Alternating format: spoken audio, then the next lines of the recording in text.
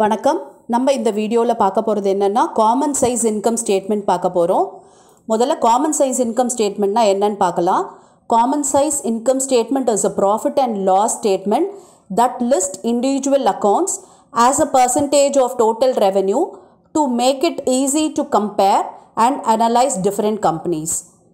In this income statement, the sales figure is taken as basis and all other figures are expressed as percentage of sales. ஓகேவா? இதில் பார்த்தீங்கன்னா இது வந்து உங்களுக்கு profit and loss statement மாதிரி தான் இருக்கும். அண்ட் பார்த்தீங்கன்னா இதில் வந்து டோட்டல் ரெவென்யூ, அதாவது சேல்ஸை தான் வந்து பேஸாக வச்சு இதில் வந்து மீதி இருக்க ஐட்டம்ஸ், அதாவது எக்ஸ்பென்சஸாக இருக்கலாம், இல்லை இன்கம்மாக இருக்கலாம், இதெல்லாம் வச்சு கம்பேர் பண்ணி பர்சன்டேஜ் வந்து கண்டுபிடிக்கிறாங்க. ஓகேவா? இப்படி கண்டுபிடிக்கிறதுனால நமக்கு கம்பேர் பண்ணுறதுக்கும் அனலைஸ் பண்ணுறதுக்கும், அதாவது ப்ரீவியஸ் இயருக்கும் அண்ட் இந்த கரண்ட் இயர்க்கெல்லாம் இல்லாட்டி வேறு ஒரு கம்பெனி கூட அனலைஸ் பண்ணுறதுக்கோ கம்பேர் பண்ணுறதுக்கோ ரொம்ப ஈஸியாக இருக்கும். அண்ட் அதான் சொன்னேன் இல்லையா, இதில் சேல்ஸ் ஃபிகரை தான் வந்து பேஸாக வச்சுக்கிறாங்க. இந்த சேல்ஸ் ஃபிகரை பேஸாக வச்சு பர்சன்டேஜ் எல்லாம் ஃபைண்ட் அவுட் பண்ணுறாங்க. ஓகே, நம்ம ப்ராப்ளம் போடும்போது உங்களுக்கு கிளியராக புரியும். இப்போ நம்ம ஃபார்மேட் பார்க்கலாம். பாருங்கள், இது நார்மலாக நம்மளோட இன்கம் ஸ்டேட்மெண்ட்டோட ஃபார்மேட் தான். ஓகேவா? இதில் வந்து காமன் சைஸில் என்ன ஸ்பெஷலாக பண்ணுறாங்க அப்படின்னா, அதாவது இங்கே ப்ரீவியஸ் இயர், கரண்ட் இயர், அதாவது கரண்ட் இயருக்கான இன்ஃபர்மேஷன் இது முந்தின எந்த வருஷத்தோட கம்பேர் பண்ண போகிறோமோ அதோட இது போட்டுக்கலாம் இங்கே. அண்ட் இது பிட்வீன் கம்பெனிஸாக இருந்தாலும் ஒரு கம்பெனிக்கும் இன்னொரு கம்பெனிக்கும் இங்கே போடலாம். இங்கே பார்த்தீங்கன்னா ஓகே, இந்த அமௌண்ட்டோட நம்ம இங்கே பர்சன்டேஜ் வந்து கண்டுபிடிக்கிறோம். இப்போ இந்த பர்சன்டேஜ் பார்த்தீங்கன்னா எல்லாத்துக்குமே இந்த நெட் சேலை தான் பேஸாக வச்சுக்கிறாங்க. ஓகேவா? இந்த நெட் சேலை பேஸாக வச்சு இங்கே பர்சன்டேஜ் எல்லாம் அசிஸ்டைன் பண்ணணும். அது ப்ரீவியஸ் இயராக இருந்தாலும் சரி, கரண்ட் இயராக இருந்தாலும் சரி. ப்ரீவியஸ் இயர்னால் அதோட சேல்ஸை வச்சுப்பாங்க.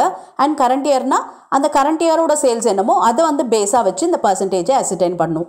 பாருங்கள், நெட் சேல்ஸோட காஸ்ட் ஆஃப் கூட்ஸோட மைனஸ் பண்ணால் கிராஸ் ப்ராஃபிட் கிடைக்கும். அதோட ஆப்ரேட்டிங் எக்ஸ்பென்சஸை மைனஸ் பண்ணனா நமக்கு ஆப்ரேட்டிங் ப்ராஃபிட் கிடைக்கும். அதோட நான் ஆப்ரேட்டிங் இன்கம் ஏதாவது இருந்ததுன்னா, நான் ஆப்ரேட்டிங் இன்கம்ன்றது என்ன அப்படின்னு பார்த்தீங்கன்னா, அந்த பிஸ்னஸ் ஆப்ரேஷன்னால் இந்த இன்கம் வந்து எந்த விதத்துலையும் அஃபெக்ட் ஆகாது. இப்போ பார்த்தீங்கன்னா for example profit on sale, ஏதோ ஒரு சேல் பண்ணியிருக்காங்க, அதில் ப்ராஃபிட் வந்திருக்கு. இதுக்கும் வந்து பிஸ்னஸோட ஆப்ரேஷனுக்கும் எந்த சம்மந்தமும் இல்லை. இன்ட்ரெஸ்ட் ரிசீவ்டாக இருக்கலாம். ஓகேவா? இதனாலையும் பிஸ்னஸ்க்கும் எந்த சம்மந்தமும் இல்லை. ஸோ அதெல்லாம் தான் நம்ம நான் ஆப்ரேட்டிங் இன்கம் சொல்கிறோம். அண்ட் நான் ஆப்ரேட்டிங் எக்ஸ்பென்சஸ் இருந்துச்சுன்னா அதை மைனஸ் பண்ணணும். அதே தான் interest paid, dividend pay, loss on sale, இது மாதிரி ஏதாவது இருந்ததுன்னா எக்ஸ்பென்சஸ், அதெல்லாம் நான் ஆப்ரேட்டிங் எக்ஸ்பென்சஸ்க்குள்ளே வரும். இதை மைனஸ் பண்ணோன்னா நமக்கு கிடைக்கிறது நெட் ப்ராஃபிட். ஓகேவா? இப்போ நம்ம ப்ராப்ளம் பார்க்கலாம், உங்களுக்கு தெளிவாக புரியும். From the following profit and loss account of JJ Limited for the year ended 31st December 2004 and 2005, you are required to prepare a common size income statement for the years 2004 and 2005. அதாவது 2004க்கும் 2005க்கும் profit and loss account கொடுத்துருக்காங்க. ஓகேவா? இப்போ நம்ம common சைஸில் இதை எப்படி போடணும் அப்படின்றத பார்க்கலாம். பாருங்கள், ஃபஸ்ட்டு நெட் சேல்ஸ் வச்சு தான் நான் இப்போ போடணும்னு சொன்னேன் இல்லையா.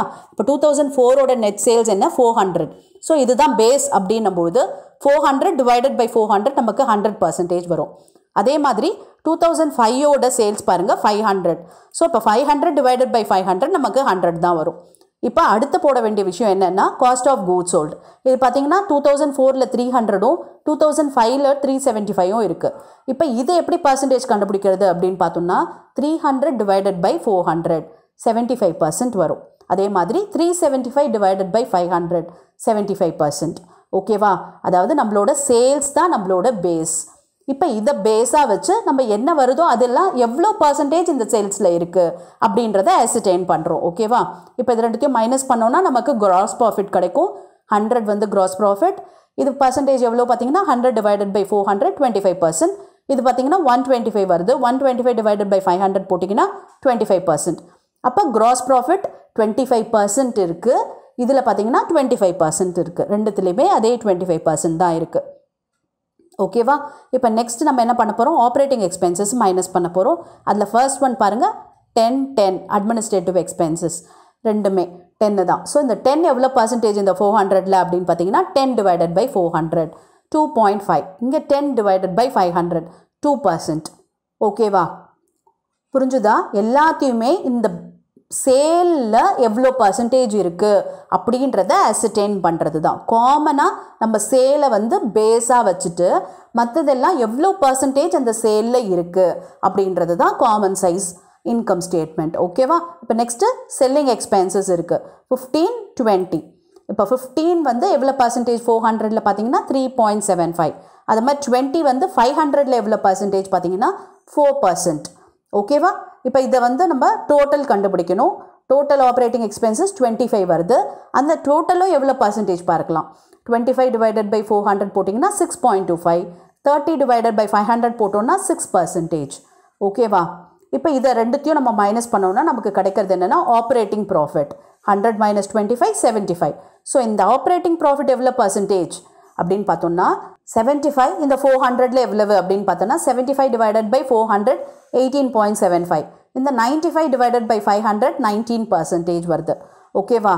இதுதான் ஆப்ரேட்டிங் ப்ராஃபிட்டோட பர்சன்டேஜ் சேல்ஸில். ஓகே, இப்போ வந்து நெக்ஸ்ட்டு நம்ம பண்ண வேண்டியது என்ன அப்படின்னு பார்த்தீங்கன்னா நான் ஆப்ரேட்டிங் இன்கம் இதில் எதுவுமே இல்லை இல்லையா? ஸோ நம்ம டேஷ் போட்டுடலாம். அதே மாதிரி நான் ஆப்ரேட்டிங் எக்ஸ்பென்சஸ் எதாவது இருக்குதுன்னு பார்த்தீங்களா? அதுவும் இல்லை. ஸோ நம்ம அதுவும் டேஷ் போட்டுடலாம். ஓகே, நான் ஆப்ரேட்டிங் இன்கம் இருந்தால் நம்ம ஆட் பண்ணியிருக்கணும், நான் ஆப்ரேட்டிங் எக்ஸ்பென்சஸ் இருந்தால் நம்ம மைனஸ் பண்ணியிருக்கணும். ஸோ இப்போ நம்மளோட ஆப்ரேட்டிங் ப்ராஃபிட்டே தான் நம்மளோட நெட் ப்ராஃபிட்டாகவும் வருது, பிகாஸ் இது ரெண்டும் இல்லாததுனால. ஓகேவா? இப்போ உங்களுக்கு காமன் சைஸ் இன்கம் ஸ்டேட்மெண்ட் எப்படி ப்ரிப்பேர் பண்ணணும்னு தெரிஞ்சிருக்கும்னு நினைக்கிறேன். ஒன்றும் இல்லை, வெறும் சேலை வந்து நம்ம பேஸாக வச்சு நம்ம அதில் எல்லா ஐட்டம்ஸும் என்ன பர்சன்டேஜ் இருக்குது அப்படின்றத கொண்டு வரும், அவ்வளோதான். ஓகேவா? இப்போ உங்களுக்காக ஒரு ப்ராப்ளம், சின்ன ப்ராப்ளம் ப்ராக்டிஸ்க்கு போட்டிருக்கேன். அந்த ப்ராப்ளமை போட்டுட்டு நீங்கள் கமெண்ட் செக்ஷனில் ஆன்சர் பண்ணுங்கள். நான் உங்கள் ஆன்சர் கரெக்டானு செக் பண்ணுறேன். Okay, thank you for your patient listening.